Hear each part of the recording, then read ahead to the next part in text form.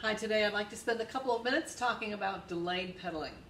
Now there are several purposes for pedal and there are several kinds of pedal, but the delayed pedal is by far and away the most commonly used form of pedal. And it certainly is the one that we teach our students first and the only one they need for quite a while. When you get to the Chopin Fantasy Impromptu, you need half pedaling,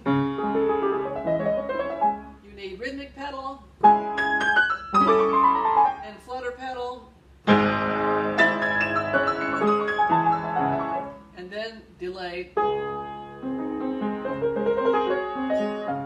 But let's take a look at something that's simpler, because by the time you get to the Chopin Fantasy Impromptu, you're way past learning delayed pedaling.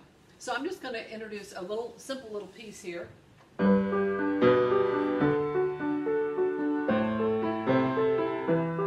The simpler the better when you introduce delayed pedaling for the first time. Certainly you want to learn the notes without the pedal first. Now here is what I was taught at the University of South Carolina. Max Camp had this little exercise. I've used it for 40 years and it has yet to fail me. Here's what you do. Here's the student.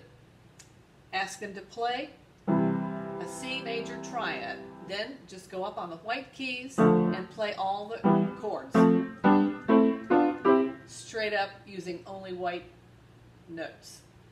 Now tell them you're going to dictate to them when to change the chord and when to change the pedal, and that you're going to deliberately blur it to start with. So here's how it goes. Student, play the C chord with the pedal down.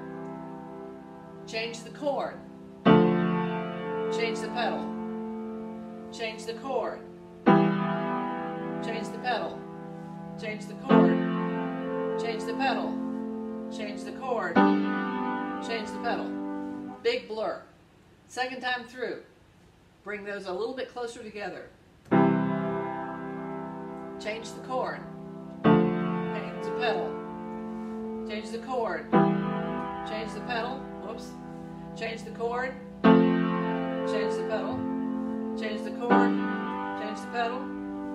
Change the chord. Change the pedal. It's a little hard to do both and be rhythmic. I usually keep a steady rhythm. And then the third time is what we need for delayed pedaling.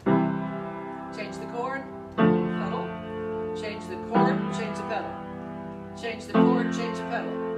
Change the chord, change the pedal. Change the chord, change the pedal. Change the chord, change the pedal. Change the chord, change the pedal. And there you have it. It works every single time. Every single time. And then you just apply it to the piece.